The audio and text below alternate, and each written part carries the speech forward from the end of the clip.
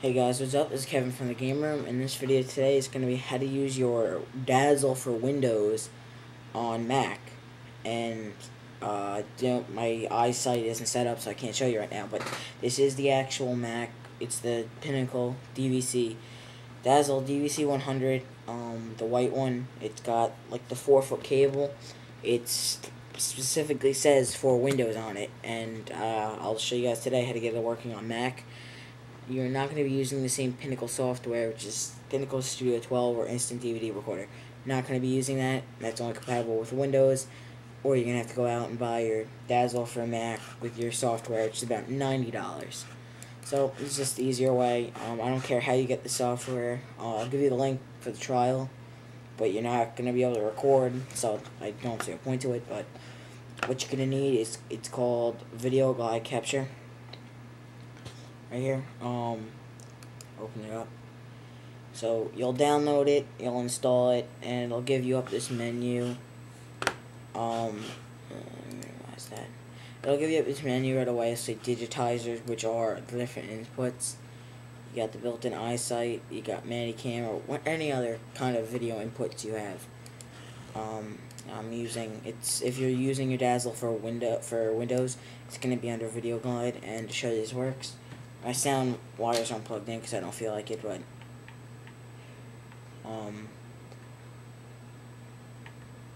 right now I'll go to the dashboard, I'll move it around, you can see that it works. Yeah, it works. So quickly I'm going to show you some settings, the settings I use at least, because it's the file, when you first do it, it's very, like, a minute video could be 4 gigs because of how high the quality is. So what I found it to do is, you just start off on compression, just put it to photo JPEG, then do it to 29.97 frames per second, and then put it to best def, and then quality absolute best. When you hit preview, do compressed, and it should just show 2 there. Auto adjustments, just pause the video for the thing. Just go 50, 50, 60.2, 50. Video Glide 100 should be about 1, 0, and source. There's not really any audio settings, except that off our recording volume to there. Yeah, it should just be the default, whatever you want.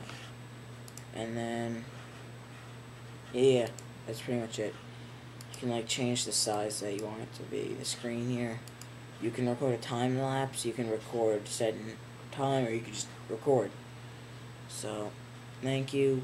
Please subscribe, rate, and comment. There's gonna be a lot more tutorials out for the Mac, because I'm fooling around with ScreenFlow. Actually, if you don't know what that is, it's a screen recording software for Mac.